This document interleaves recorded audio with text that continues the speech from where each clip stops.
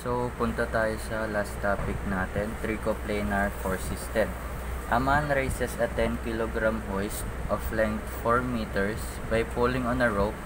Find the tension T in the rope and the reaction at hinge A. So, ito yung problem natin. So, meron daw siyang mass na 10 kg. Ito, yung hoist na to. So, since kailangan natin weight, so ang weight natin ay 10 times 9.81. Tapos may length daw na 4 meters. Ito yun. Find the tension T in the rope. So andito yung tension natin. Sabihin natin ito yung direction nya. So ito T and the reaction at hinge A. So ito pala yung A, yung B. So, ano daw yung reaction dito? So, 'di ba pag hinge, dalawa 'yon. Isang AY tsaka AX. So, ayan na yung mga ano natin, AY, AX tsaka T. So, ngayon, kailangan natin yung distance ni B sa A kasi gagamitin natin yun mamaya. So, maglagay tayo ng y-axis dito. So 90 degrees to, di ba? So pwede na natin makuha tong dalawang side na to. So katawa. So sin 45 equals opposite over hypotenuse. So lalabas dito 2 square root of 2.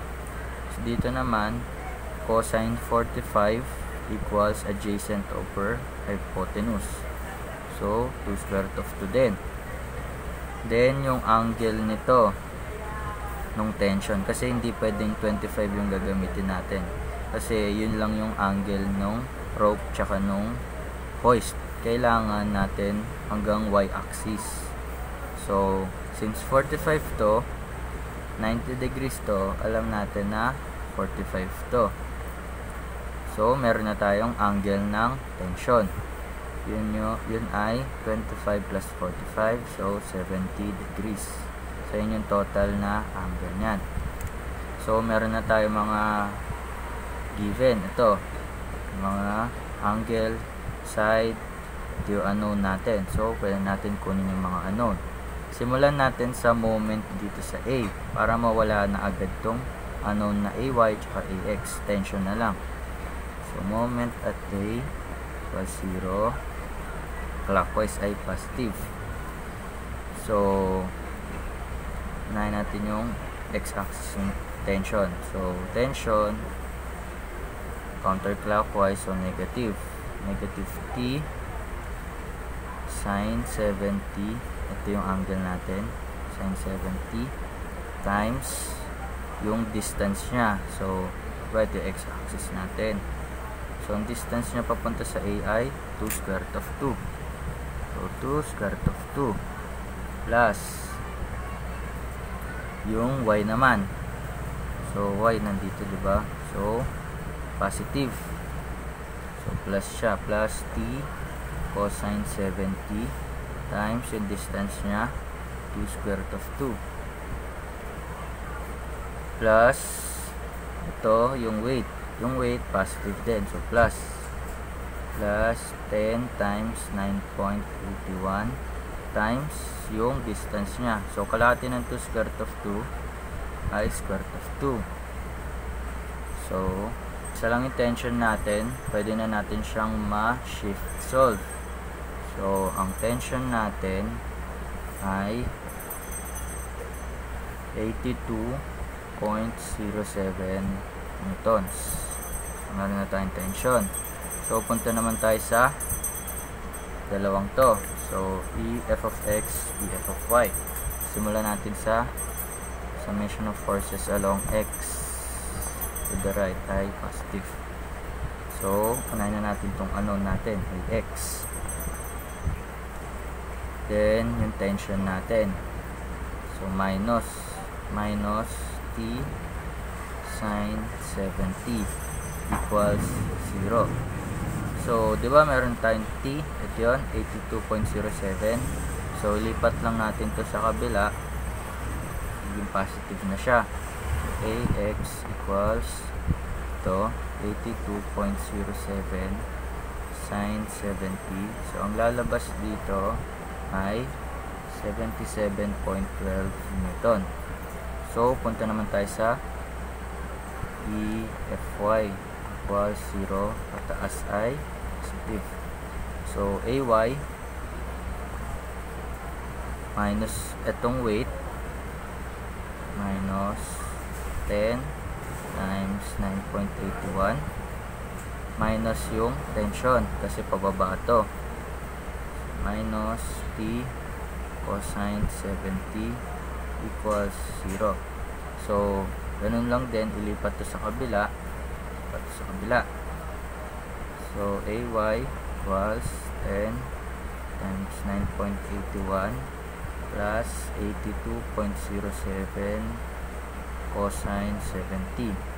So, AY natin ay 126.17 newtons. So, may AX, AY na tayo. Makukuha na natin yung reaction. So, ang reaction natin RA is square root of 77.12 squared plus 126.17 squared. So, RA ay 147.87 newtons. So, meron tayo reaction. So, last na kukunin natin yung angle nung reaction natin. So, theta is equal to arctangent ng AY 126.17 over AX 77.12.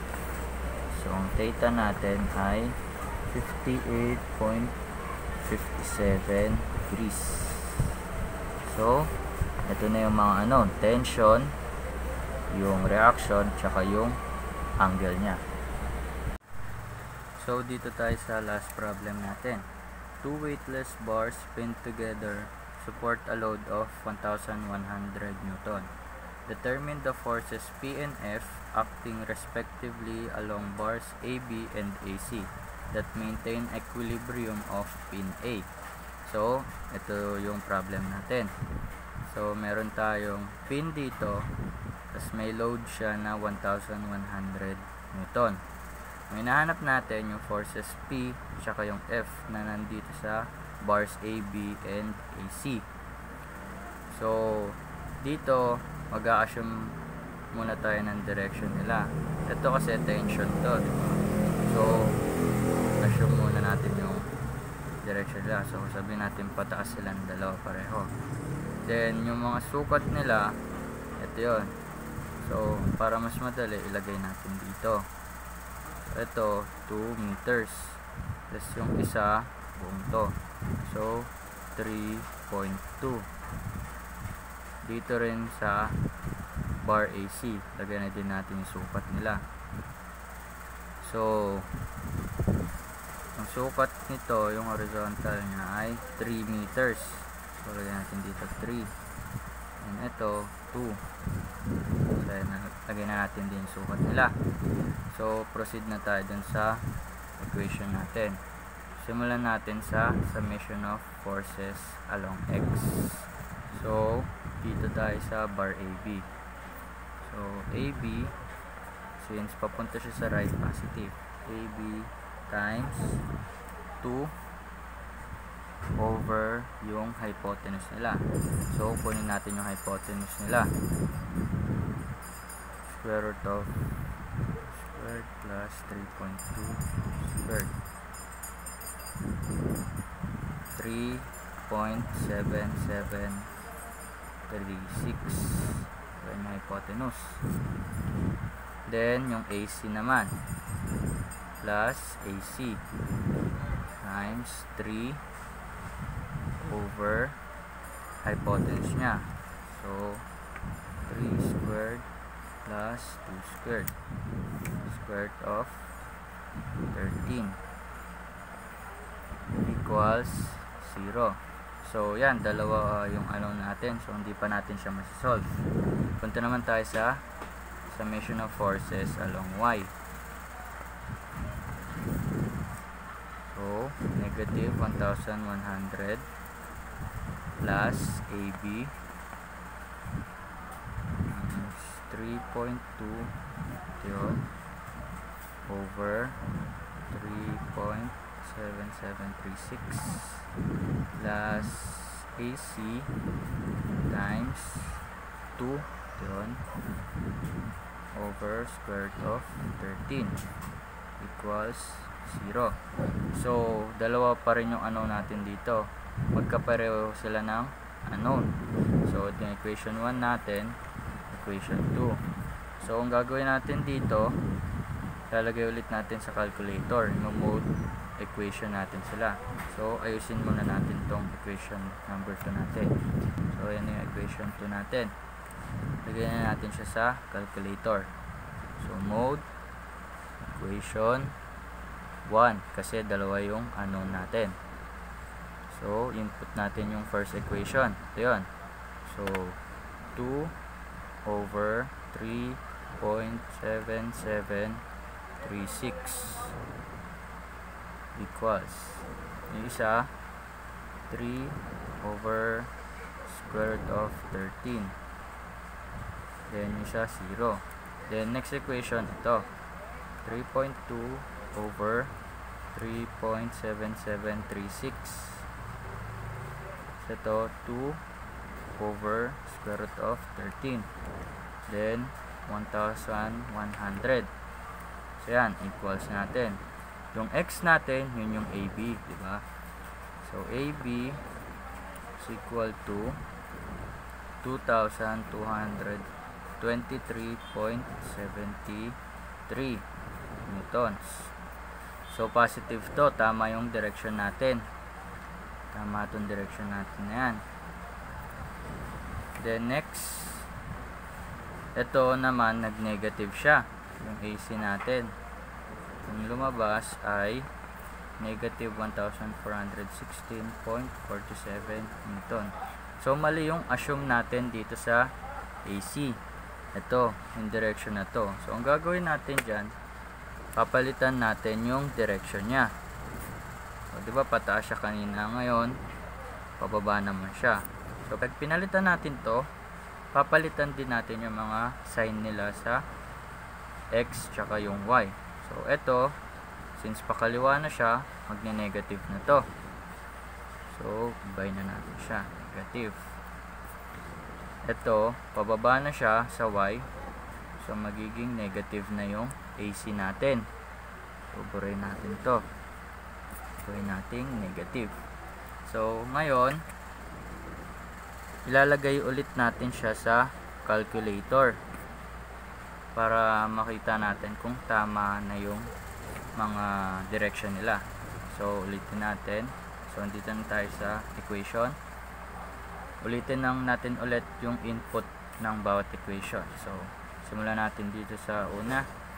2 over 3.7736. Then, ito, magiging negative na siya. So, negative 3 over square root of 13. Then, ito, remain as 0 lang din siya. 0.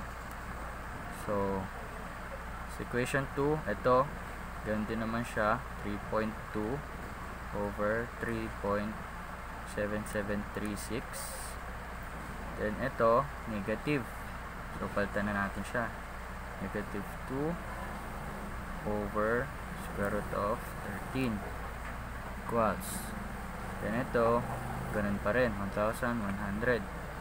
So, careful lang kayo lagi sa pag-i-input ng mga value kasi pag nagkamali kayo, mali na yung lalabas na answer dito. So, ayan na, okay na yung equation natin. Equals na natin siya. So, yung x natin, which is yung AB, ayan, tama, di ba? 223.73 newtons. Tama yung direction natin nung una. Then, yung AC natin, naging positive na siya. So, ibig sabihin yan, tama na yung direction natin ngayon na pababa na siya. So, positive na siya ngayon. Then yung direction niya is pababa. So nakuha na natin yung forces nila. Ito yung AB, ito equal to sa P. Then yung AC equal siya sa F. Ito yun. Yung AB, yung force na nandun ay P. Ito. Yung AC, bar AC, yung force na nandun ay F. So ang inanap, diba, force P and F. So ayan na sila. Force P mo, ito. Yung force F mo, ito. So ito na yung final answer natin.